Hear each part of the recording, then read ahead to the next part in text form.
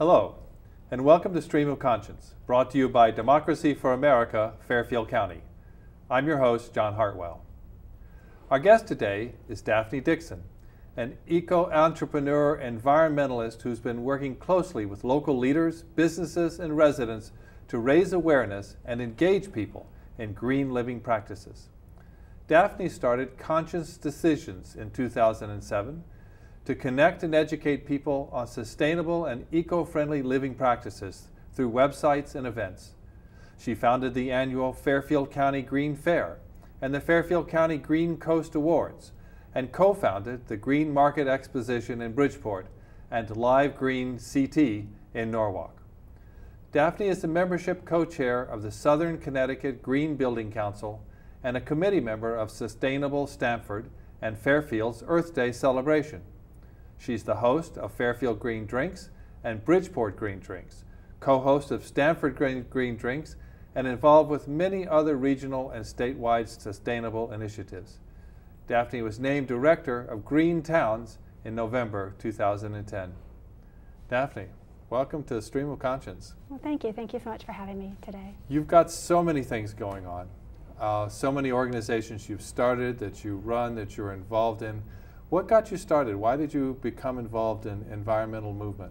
Well, you know, back in 2007, there seemed to be such a current of green, and so many people seemed to start becoming interested in it. A lot of businesses started, and there's just so much information out and about that I just really wanted to learn more about green. So I started gathering information and just trying to educate myself on all the great green things that were going on. And what did you find when you first started off? What was really hot at that time? Well, actually, the first thing I discovered was I was going through the Master Gardener program at the Bartlett Arboretum. The Master Gardener program in Stanford. And the Master Gardener program actually started years ago, and it's a nationwide program. And it's a wonderful program. And I took it just to learn more about horticulture, responsible gardening. And what I discovered when I went through the Master Gardener program was that I was making all sorts of mistakes in my own yard, doing all kinds of things that I didn't realize had an ill effect on our environment. I was surprised at all the things I was doing that were wrong. You know, using Miracle Grow. I had a lot of unusual plants. I didn't have too many native species. And you know, that really motivated me to start Conscious Decisions and try to help other people learn what they don't know. And so what does Conscious Decisions do? What's the focus there? Conscious Decisions is an umbrella organization for many events and different websites. So what we do collectively is provide websites and events to educate people and to bring people together, to share what they're doing, to share the green businesses that are out there, and just the new innovations that are all around us. And how long has that been going? About 4 years. About 4 years. And does it have a membership base? How do people get involved in Conscious Decisions? They get involved by participating in the different events, either the Green Fair in Stanford, the events you mentioned, Green Market Exposition, Green Coast Awards, voting for the great green and responsible businesses, and Live Green Connecticut, and Green Drinks. So, you know, anyone who wants to get involved in green, there's so many opportunities, and all of those are events that we help to support. So talk a little bit, if you would, about Green Drinks, because that's been going on in various venues around the county for several years now. So tell us what happens in those events. Well, Green Drinks actually started in 1989 in London at a pub called the Slug and Lettuce, and a group of people were just talking about their daily work, which happened to be they were in the green industry. And they noticed that at the other end of the bar there were some colleagues that they sort of knew. They were also in green, and they invited them over, had a couple beers, and they had this wonderful conversation that lasted, you know, hours about all the great sustainability projects and initiatives and businesses around green. So they had such a wonderful time. They agreed to meet every month, once a month, to tell their friends, and just have these informal gatherings to share ideas. Well, the idea was so organic, and it really hit a nerve. And the idea of Green Drinks and meeting once a month, you know, in an informal way, spread across Europe. And then in 2002, it came to this country and started in New York City. And Margaret Lydecker runs the New York City Green Drinks, so that gets hundreds of people. It's fantastic. And then in 2004, it came to Connecticut, and as far as I know, was started by Remy Chevalier in Norwalk in 2004. Right. So where are they here at the local area? I know you have one going on in Fairfield. They're all over the place. The best place to find your local green drinks is to go to greendrinks.org. Okay. And you can find all the green drinks that are going on in Connecticut. There's over a dozen. And then, you know, if you happen to be traveling, you might stumble upon a green drinks anywhere in the country. There's over 400, and nationwide there's over 800. So you run one now in Fairfield and one in Stamford, and that's every month? It's every month. And what goes on at a Green Drinks now? I mean, when someone comes, what do they find? They find, you know, every Green Drinks is different, and then there's other hosts that have Green Drinks throughout Fairfield County and beyond, and everybody has a little bit of a different style. The ones that we run in Fairfield and Stamford are pretty casual, and Bridgeport are pretty casual. There's no charge to attend. We usually have a featured business or somebody there to share information. There's not usually a lot of presentations or anything formal. It's just very informal. And the idea is that people talk to each other and share what they know one-on-one or in a small group. And you know, we get anywhere from 20 to 50 people. Once a year in Stamford, we do green drinks at the Green Fair, and we get anywhere from 60 to a couple hundred people. Now, the Green Fair is a much larger event than Green Drinks because it happens only once a year. Is that right? That's right. So we get a couple hundred people at that one. That's usually the second Wednesday in November, and it's at the Stamford Marriott. At the Stamford Marriott. And it will, again, this year be at the second Wednesday of November? Yes, it's our 4th annual Fairfield Green Fair, and it's actually November 16th from 5:30 to 9. And what's fun about that one is we actually have a reception for the Green Coast Award winners from 5:30 to 6. So throughout the year, people can vote for their favorite green and responsible businesses at greencoastawards.com. And the winners are tabulated, and then they're announced at the Green Fair.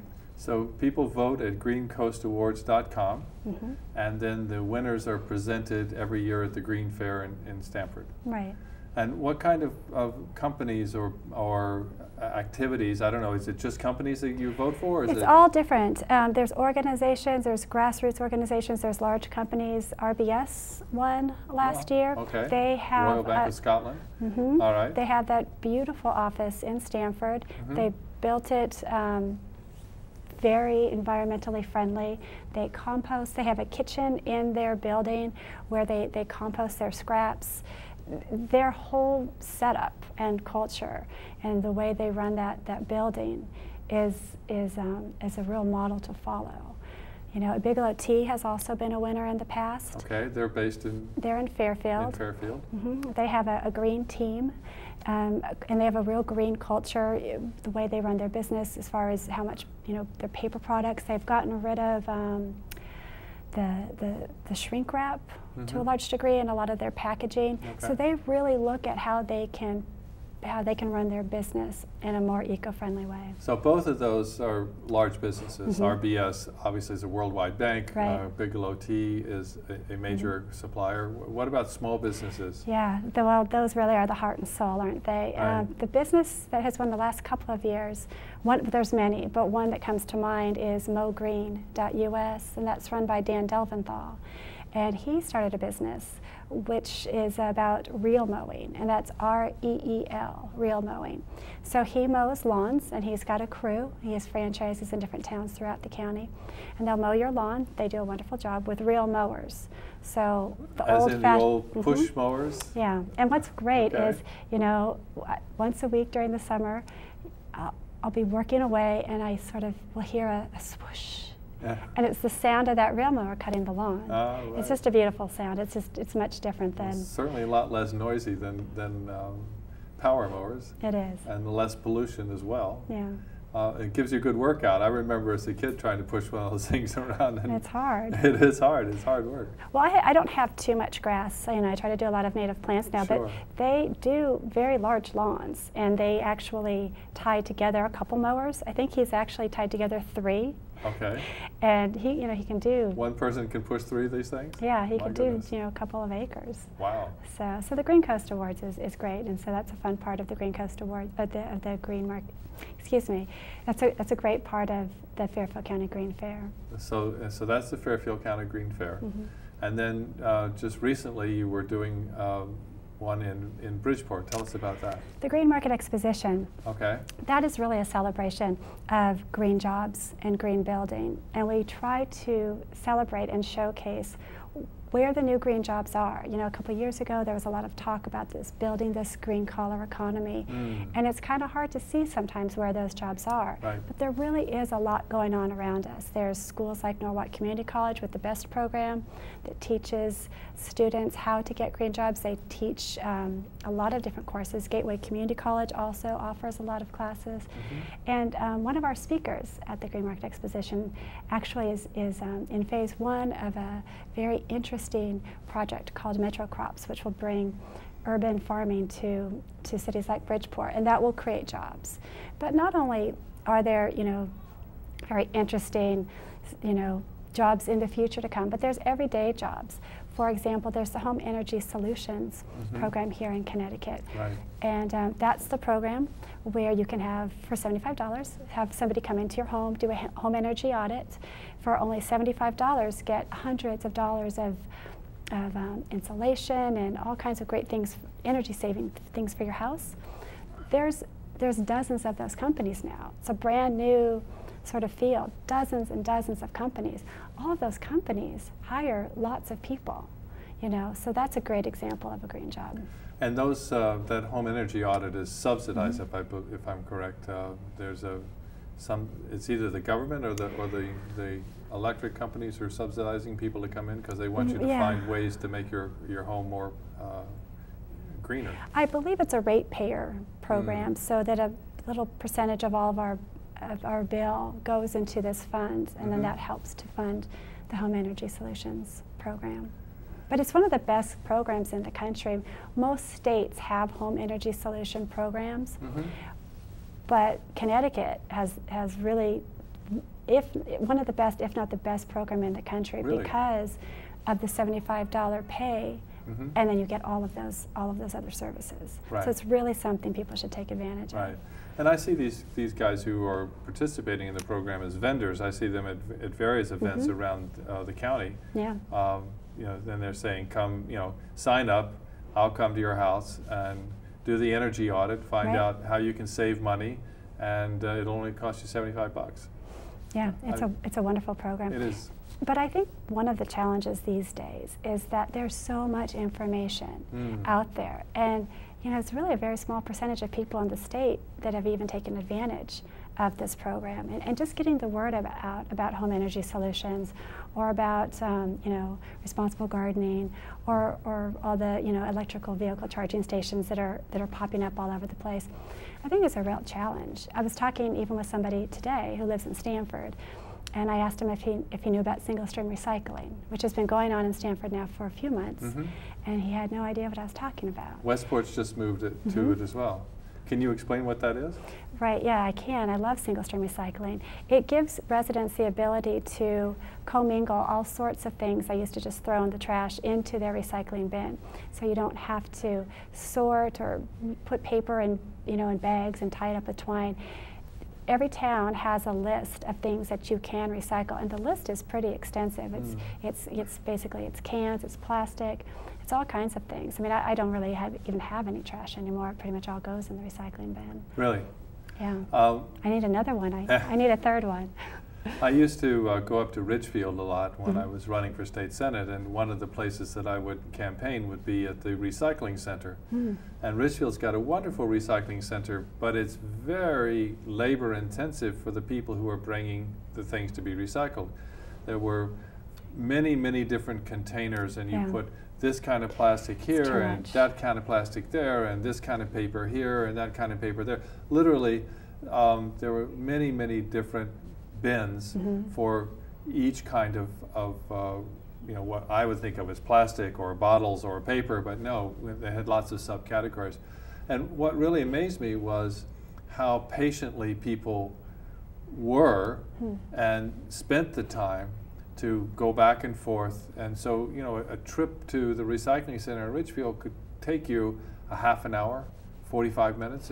If you were doing a week's worth of recycling all at one time, it could easily take you half an hour to 45 minutes to do it right. So what you're saying is that with single stream, this goes away. You just put it all in one bin. So can you put paper and plastic and amazing. Bottles? Yes, it's great. It looks so messy. I mean, that's the one thing, you know, I'm used to having it all organized, but now I just throw it all in and look the other way. And it doesn't matter. Not garbage, obviously, not food garbage, stuffs. not foodstuffs, but all the other things. But you know. Virtually anything else. Yeah, it's great. And one of the great things about that, too, is that because it's easier, more people will do it. And it saves the towns money because then they have less garbage to cart away. So a lot of times people think, you know, it's so expensive. Sometimes it is, but there's things like single stream recycling, which actually cut down on costs in a city. So it's a good thing. Well, and you know, I mean, as the technology around these things gets better and better, then we can reduce the cost and increase the convenience, and as you say, more people will take it up. We'll have a net benefit. You were mentioning before what you learned in your Master Gardener program, and you mentioned something about Miracle-Gro, not to name a product, but the larger issue, if I understand it, is around both pesticides and chemicals which make things grow, which have lots of nitrogen in them. And they go down, all of this makes its way down to the rivers and eventually into the harbors. And we have a huge problem in Norwalk Harbor and the Saugatuck Harbor with all the bottom feeding fish are dying. We have dead zones. And I wonder, you know, what is it that people can do to you know, do their own contribution here, make things a little bit better?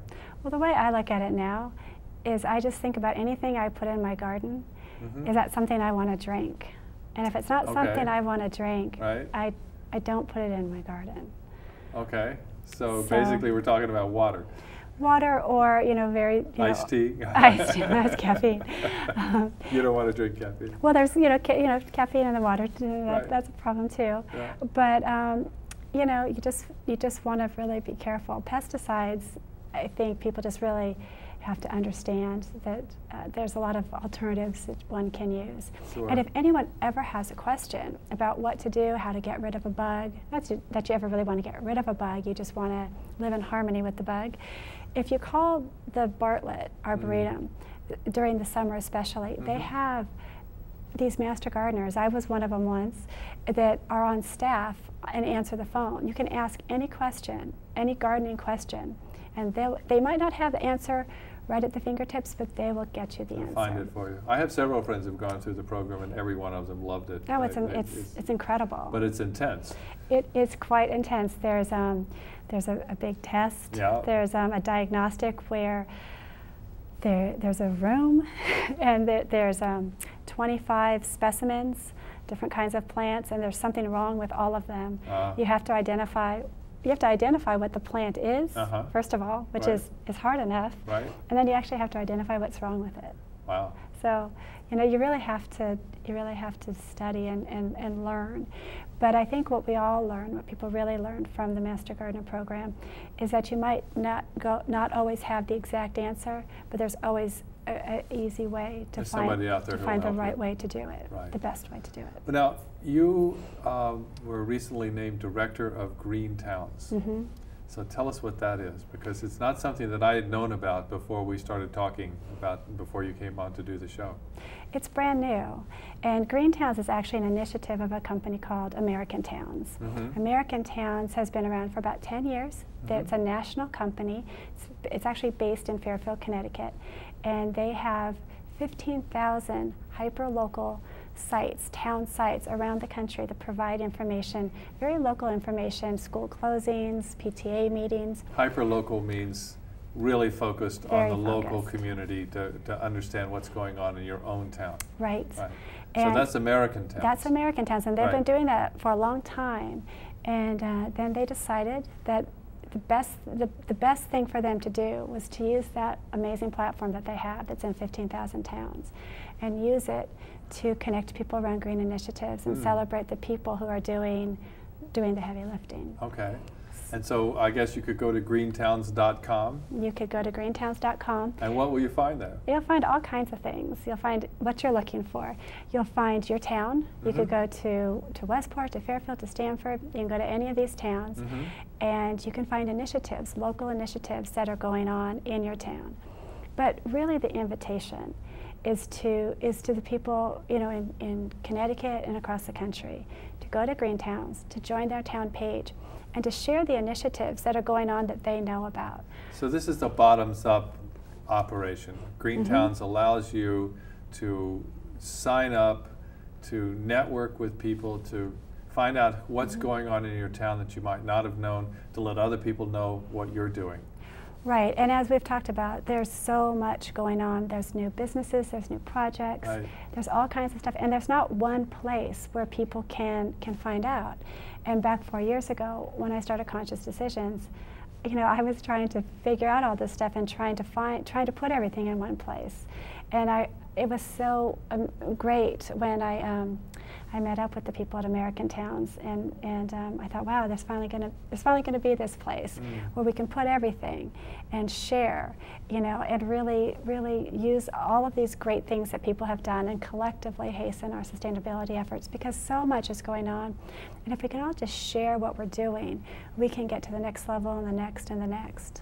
We really have to build this from the ground up. We do. And it's not going to be a magic wand that gets waved. It's a matter of people making individual decisions and conscious decisions. Conscious decisions, yes.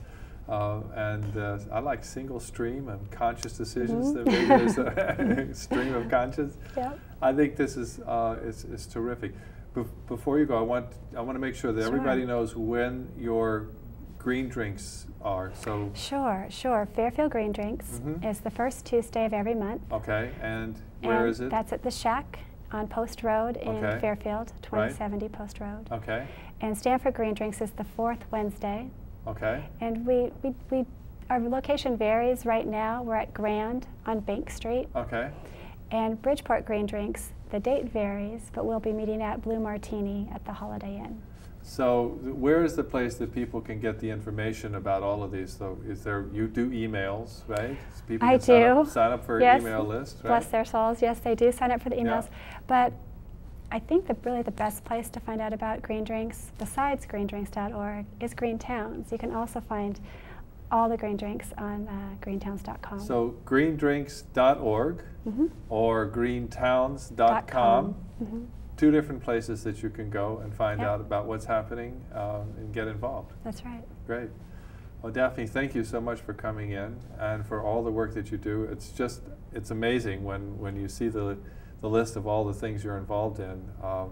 It's really incredible. You're doing great work, and you're exactly the kind of person we want to talk to. Well, a lot of people are doing a lot of great work, but thank you very much for having me. Well, I'll come back again. Thank you.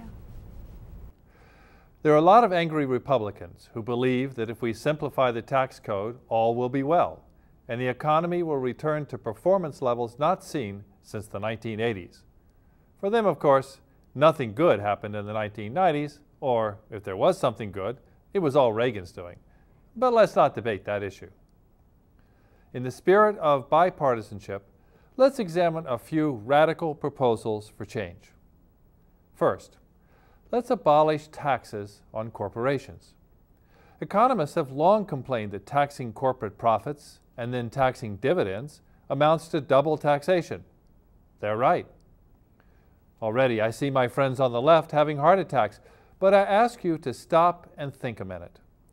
Corporations can only do two things with their money: keep it and invest in the business, or pay it out to stockholders. I'm not counting buying politicians as an option, though some would consider that just another way to invest in the business. If corporations reinvest profits, they create new jobs. If they disperse cash to shareholders, the money is available for spending or other investments. Either way, it makes its way back into the economy. But here's the real beauty of abolishing corporate taxes. there's no more need for corporate loopholes, or for legions of tax lawyers and accountants, or for tax-inspired political payoffs that distort the legislative system.